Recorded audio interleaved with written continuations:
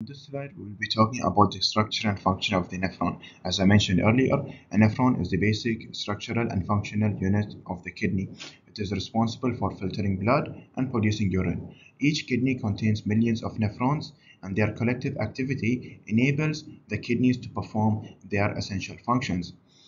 A nephron consists of several components. First off is the renal corpuscle.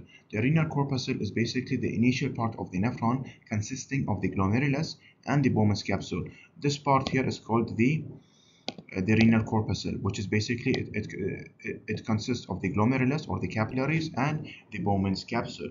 The glomerulus is a network of tiny blood vessels or capillaries that receives blood supply from the afferent arteriole. The high pressure within the glomerulus allows for filtration of blood. The Bowman's capsule surrounds the glomerulus and collects the filtrate that is produced during the filtration process. After the Bowman's capsule comes the proximal convoluted tubule. This segment of the tubule is the region where most of the reabsorption happens. The reabsorption is a process in which nutrients such as glucose, amino acids, water will be reabsorbed from the filtrate back into the blood, preventing it from being excreted in the urine. Because if these nutrients are excreted in the urine, the body will dehydrate rapidly, and this could lead to several medical complications. So from the Bowman's capsule, the filtrate enters the proximal convoluted tubule. The proximal convoluted tubule is a highly coiled tubular structure where the reabsorption of water, glucose, amino acids, salts, and other important substances occurs. It plays a crucial role in reabsorbing valuable components back into the bloodstream. And then comes the loop of Henle. The loop of Henle is divided into two parts: the descending loop of Henle and the ascending loop of Henle. Now, the descending loop of Henle is permeable to water. It allows for the reabsorption of water to be reabsorbed back into the blood, preventing it from being excreted in the urine, causing dehydration. And the ascending loop of Henle is responsible for the reabsorption of sodium and chloride ions. The loop of Henle is a U-shaped segment that extends from the proximal convoluted tubule. It consists of a descending limb and an ascending limb.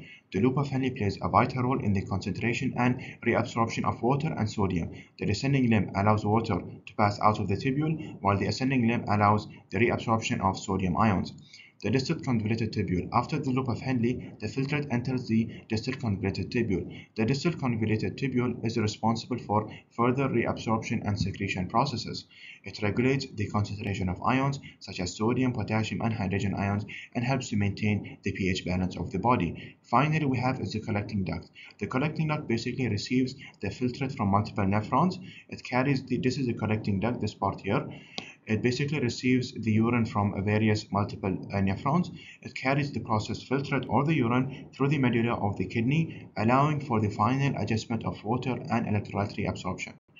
The collecting ducts ultimately converge to form larger ducts that empty into the renal pelvis. Now, from the renal pelvis, urine will then enter the ureter and then will be stored in the urinary bladder to be excreted.